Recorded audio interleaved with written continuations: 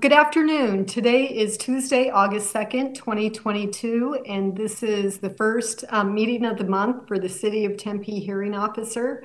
My name is Vanessa McDonald, and I am the hearing officer for the city. I'm going to read something into the record before we jump into our very brief agenda this afternoon.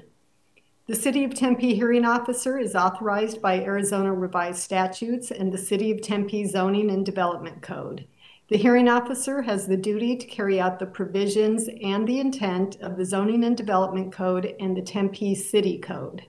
The hearing officer is granted the authority to conduct public hearings to decide upon the abatement of code violations occurring on properties within the City of Tempe.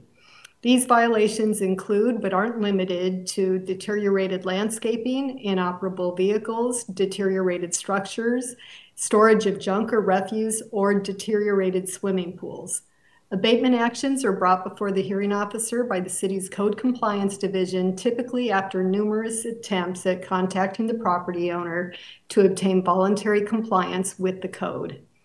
The hearing officer may issue an order directing the owner, occupant, rental agent, property manager, or other responsible person to remediate a code violation or authorize the city to abate the condition giving rise to the violation.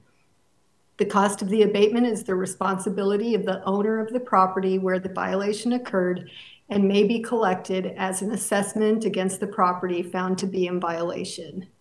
On today's agenda, we only have two items. We have a set of minutes from July 19th, 2022, and we have a single property abatement. One more thing I have to let you know is that any property owner who is aggrieved by a decision of the hearing officer may file an appeal within 14 calendar days after the hearing officer has made a decision. As such, the deadline for appealing any decision rendered today is 3 p.m. on August 16th, 2022. Abatement appeals are heard by the Board of Adjustment, after which they may also be appealed to the Superior Court of Arizona. The property owner has 14 days to either file an appeal or bring the property into code compliance. If neither of these things happen by this same date of August 16th, 2022, the property will be abated by the city. Joining me this afternoon virtually, this was a last-minute decision to do it virtually. We had some technical difficulties from the chamber, so we had to call an audible and bring the meeting online, but virtually we have Cassidy Hernandez and Drew Yoakum from Community Development. As I mentioned earlier, we just have two items. The first is a set of minutes from July 19th, 2022. I had a chance to review those minutes. Cassidy sent them to me after our last hearing, and I believe that they accurately reflect what took place at that hearing. So I'm going to go ahead and approve the minutes from July 19th, 2022. The second item on our agenda this afternoon is a request for approval to abate public nuisance items at the Russell property. This property is located at 1347 West 15th Street. The applicant is the City of Tempe, represented this afternoon by Michelle Van Etten from Code Compliance. Michelle, are you there? Good afternoon, Madam Hearing Officer. I'm here. Can you hear me okay? I sure can. Thank you. Oh, thank you. As you stated, my name is Michelle Van Etten. I'm a code inspector here with the City of Tempe Code Compliance Division. And I'm here this afternoon to request a 180-day open abatement to remedy grass and weeds at 1347 West 15th Street here in Tempe, Arizona, 85281. Ma'am, I initiated this case on June 1st, 2022, when I observed tall grass and weeds in the front and rear yards of the residents. Both were visible from the street and sidewalk. I issued a notice of correction to the listed owner. That notice was subsequently returned by the Postal Service about 2 weeks later with a note on it that said deceased. So then I Googled the listed owner, a Robert G. Russell, and I found that the Maricopa County Indigent Decedent Services was requesting information regarding next of kin, anything or any other information regarding Robert G. Russell from Tempe. I phoned them and I was told that a Robert G. Russell, who resided at 1347 West 15th, had passed away on January 17th of this year, and no next of kin had stepped forward, and all of his assets, including the home, were in probate. So then I posted that notice to the front door just in the off chance that a family member or maybe a responsible party, banker, whoever, may see it and comply. On June 29th, 2022, I posted a notice of intent to abate to the property. I haven't received any contact from any responsible parties, next of kin to the decedent.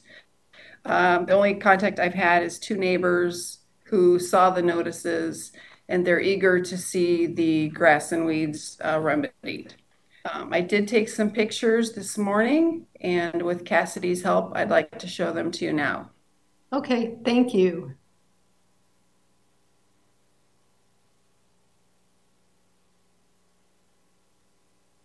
So I can see the timestamp that these were in fact taken this morning, and it's still pretty much in the same condition. You can flip forward Yes. through your photographs.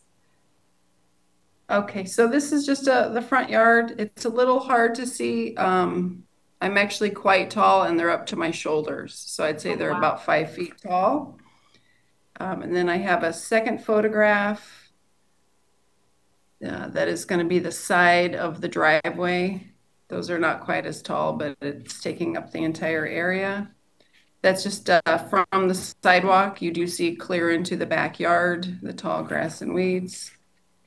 And then the final is just I walked up that little path that you see there and took a picture of the grass and weeds in the backyard.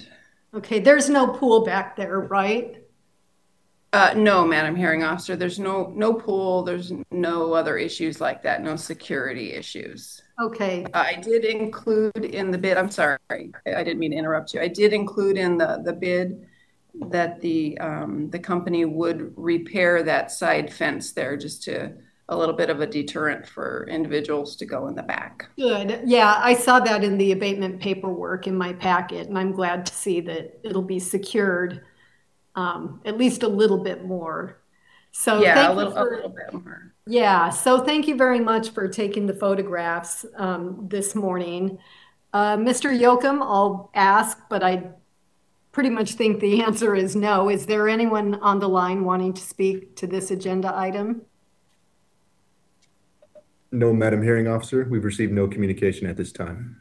Okay, thank you. Well, clearly we have an owner who's deceased, no potential family members, no other responsible parties. So for the benefit of the neighbors, we want to make sure that this yard stays cleaned up and compliant with the city code. So I'm going to go ahead and approve your 180-day open abatement contained in request CE 223325.